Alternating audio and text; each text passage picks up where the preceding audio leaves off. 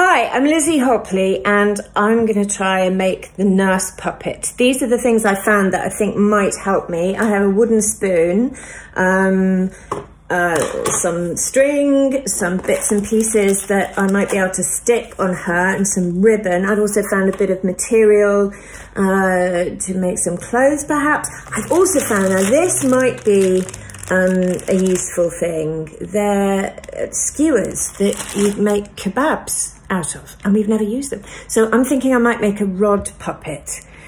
Here goes. Okay, update. This is what she's looking like so far. Kitchen roll. Ideal pinny, but I went for the top as well as the bottom bit, because if I had the bottom bit to start with and she looked more like a waitress.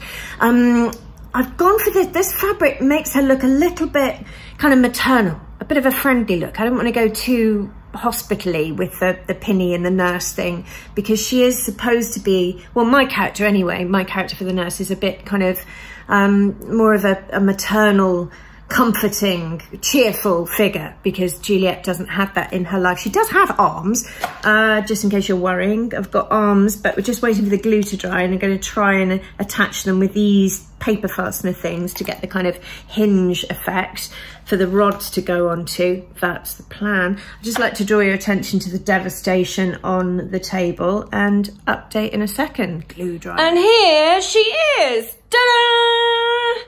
All right, this is just a preliminary shot to show you how the arms are working on the rod puppet. So there's two going on there. Da, da, da, da. Oh. Two little paper fasteners there. One of them is on a little wheel, so I can kind of adjust it. I could have done like another one there to split the arm, kind of give her a few more joints, but obviously didn't have enough time. Look at what difference the hair makes as well. Really happy with that. And she can also, hold on one second, bum, bum, bum, bear with me, change expression. Honestly, the face I drew to start with was so bad. So I basically just created lots of different faces for her to have different expressions. So there's a few more of those to come. And then we'll get our little scene going. I'm rather pleased with her. She's got a twig. We don't want to talk about that, do we? No, no, no, no, no. All right, I'll practice. And since that time it is 11 years, for then she could stand high alone. Nay, by the road she could have run and waddled all about, for even the day before she broke her brow. And then my husband, God be with his soul, I was a merry man, took up the child. Yea, quoth he, dost thou fall upon thy face? Thou wilt fall backward. Oh, and when thou hast more wit, wilt thou not jewel? And by my holy dam, the pretty wench left crying, and said, aye, to see now how a jest shall come about.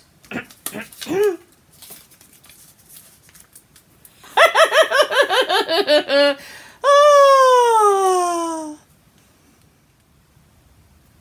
Just going to take a bow there for our incredible performance. That's, yeah, you can stop now. You can stop now. The magic of puppetry. So that was a little section of Romeo and Juliet.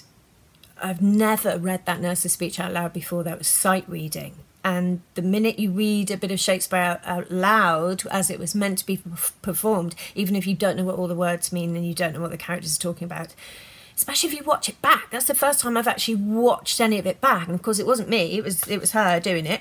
So it wasn't looking at me. It was interesting to see it coming from someone else, something else. And I understood what it meant.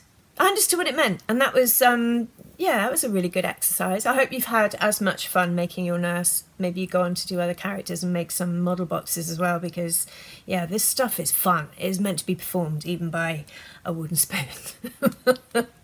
Another bow. Okay, bye-bye.